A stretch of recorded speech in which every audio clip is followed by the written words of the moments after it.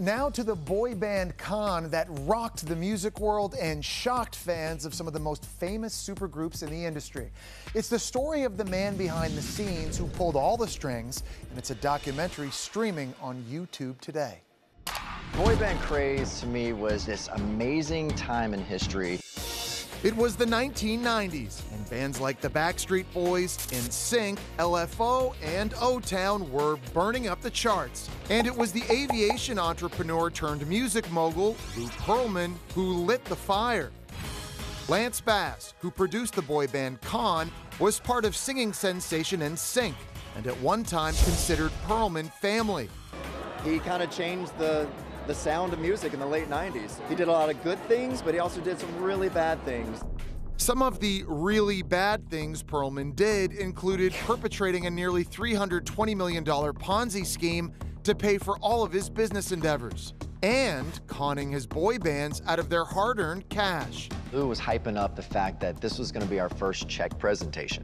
I open up the envelope, I see the check, and oh my gosh, like my heart sunk. I couldn't believe the number I was looking at. I could have made this much working full-time at Starbucks. It was the Backstreet Boys who first sued Perlman over being bilked out of their earnings. We ended up working it all out and got everything that we needed to move on. Perlman's other groups either disbanded or broke all ties with him. NSYNC famously released No Strings Attached when they made their big break. Perlman also came under scrutiny for reportedly behaving inappropriately with some of the boys in his bands, although he was never charged with any crimes related to those allegations.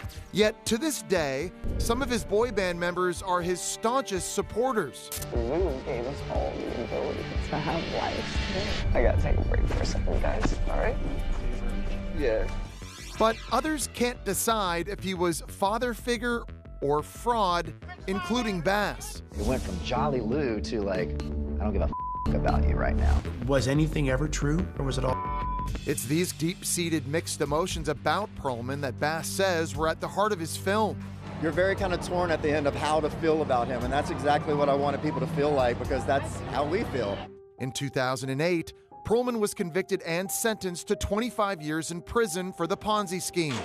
He died of a heart attack behind bars in 2016. Documentary director Aaron Kunkel sums up the moral of this tortured, ultimately tragic story. This is about how someone can con people, even smart people. The boy band Con, the Lou Perlman story, is available for streaming beginning today on the YouTube Originals Premium channel.